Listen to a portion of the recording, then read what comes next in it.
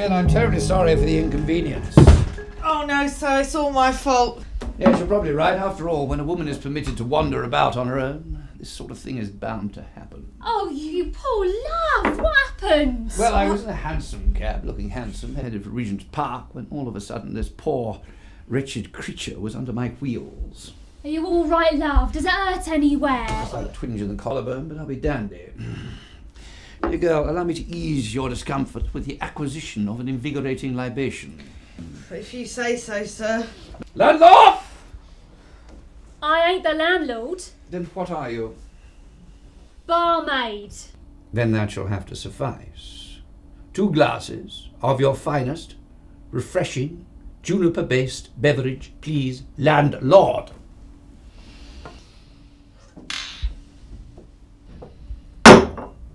Two gins.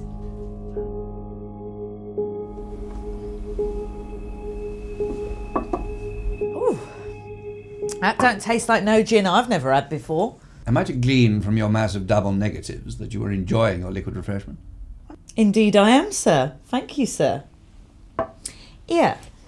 Do you mind me asking what's in the bag? Looks right important. Never you mind. Its contents of a rather prosaic nature to the likes of you at least. God, don't you talk fancy. Just look at your fancy clothes. You're making me feel quite the scruff. Young lady, despite your somewhat coarse and limited vernacular, London! I find myself enamoured by you. I don't know what any of that means, sir, but I like it. Will you stay and rest a while, love? Sam will be having a tinkle on the old Joanna shortly. You'll be having a what? The what? I thought tinkle was Cockney speak for passing water.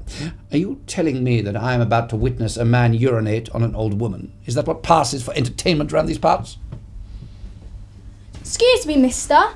Got for time? It is somewhere betwixt breakfast and dinner, and I am famished. Very helpful, sir. Thank you, sir. Nice titfer, if I may say so. Come again? Nice titfer. Bet it cost you a pretty penny.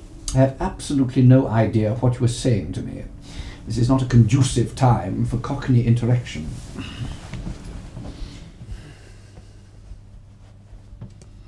I'll have the pheasant! You can have pie and mash. Excellent! Then bring us 2 of your pies with mash. Whatever mash is. Would that this were a more salubrious establishment. So, young lady, tell me something interesting about yourself. Well, I was born in a cemetery. Yes, I think our definitions of interesting differ vastly.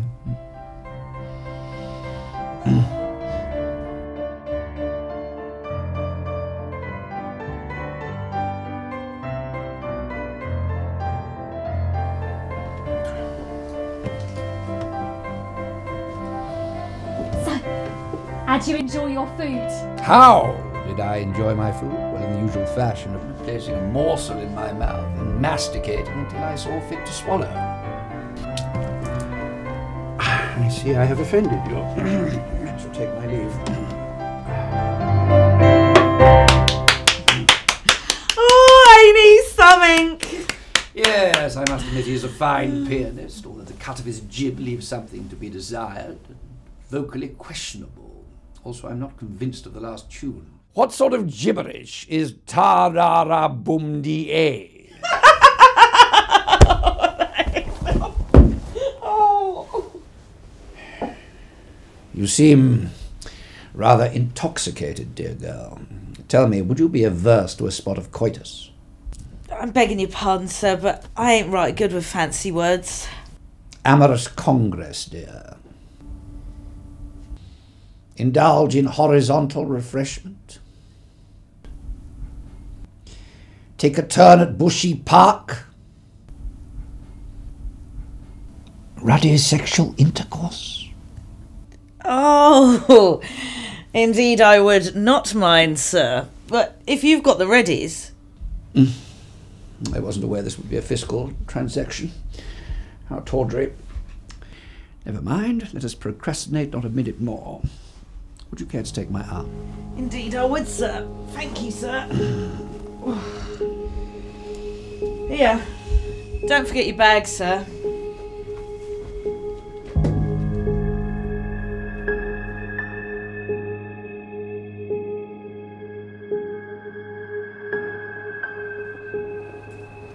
So how was your pie and mash, sir? It was somewhat bland, a little gentleman's relish would not have gone amiss.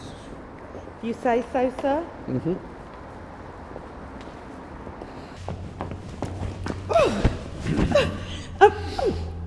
Sir, I beg your pardon, but I don't even know your name. I mean, not that it matters. Yes, it matters not, but if you must insist, there are some who call me Jack. Well, my name's Catherine, sir. Well, it's nice to know with whom I'm having the pleasure.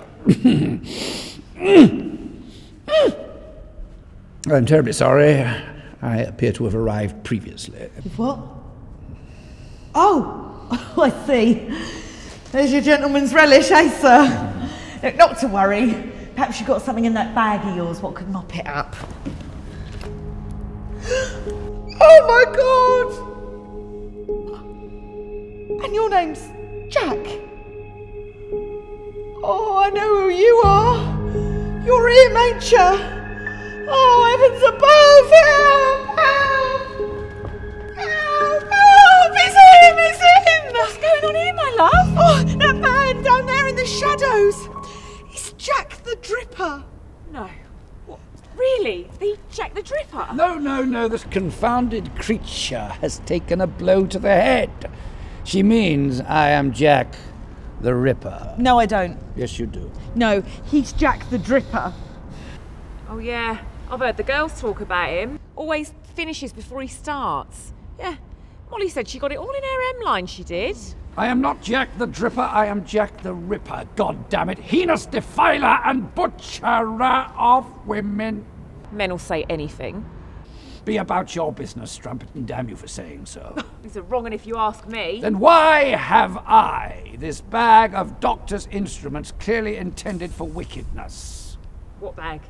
Curses! Well, look, I've seen inside his bag, full of tissues and handkerchiefs it were. Dozens of them. Oi! This one reckons he's Jack the Ripper. Does he now? But he ain't. He's Jack the Dripper. I am not Jack the Dripper. I am Jack the Ripper, and my intentions are evil and malevolent in nature. I'd leave it there if I were you, sir. Ladies, you should not go around accusing a man of arriving early, a most wretched of deeds. If he says that he is the bastard butcher of women, then you should take him at his word and leave him be. Anyway, everybody knows the Ripper's a Polish bloke. Damn your eyes, sir! I'll not have that kind of talk. The Ripper's an Englishman, and don't you forget it. I heard he's an American. Damnation! This anti-patriotic rhetoric is getting my dander up. Mr. Copper, sir, a woman's been done for round the corner. It's all up the walls. It's the Dripper. Oh my God! That's Molly's patch! Well, this has all been a bit of a rum-do. Apologies for trapping you under the wheels of my cab earlier. I don't know what the driver was thinking. Perhaps he thought you merely a pile of dusty old rags. I expect so, sir. Not to worry, sir. Here, I am sorry for calling you the Dripper. It is forgotten. Got your bag back, mister. Ren, you owe me a sov. I owe you nothing but a clip round the ear, boy. You'll not see penny one from me. Now give it here. It has very important contents. Your tissues, sir. They're not my tissues. Good God, woman. They're for my nasal drip. It's the doctor's instruments you need, is it then, sir? Oh, questions. Be off with you, raggedy orphan child. I ain't no orphan. I care not.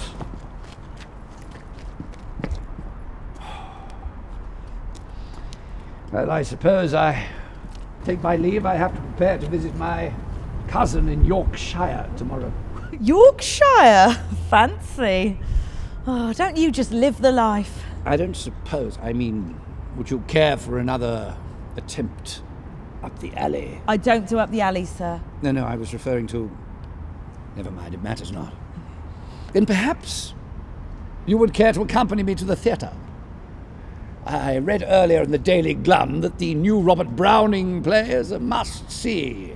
Its contents are of a somewhat profane and salacious manner. I beg your pardon, sir, but... Eh? It's got swearing and root bits. Ooh, well, let's go see that then. Then let us not be dilatory. Would you care to take my arm? Ooh, indeed I would, sir. I'll just get my bag. Cussers! Is this the man?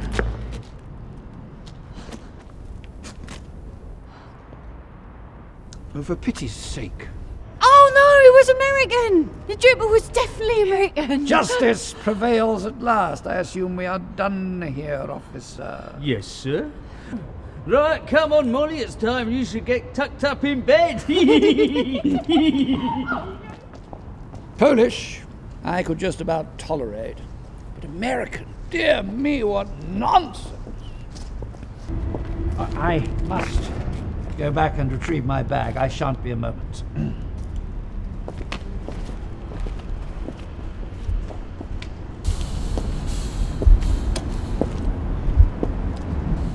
You done good, kid. Thanks, mister.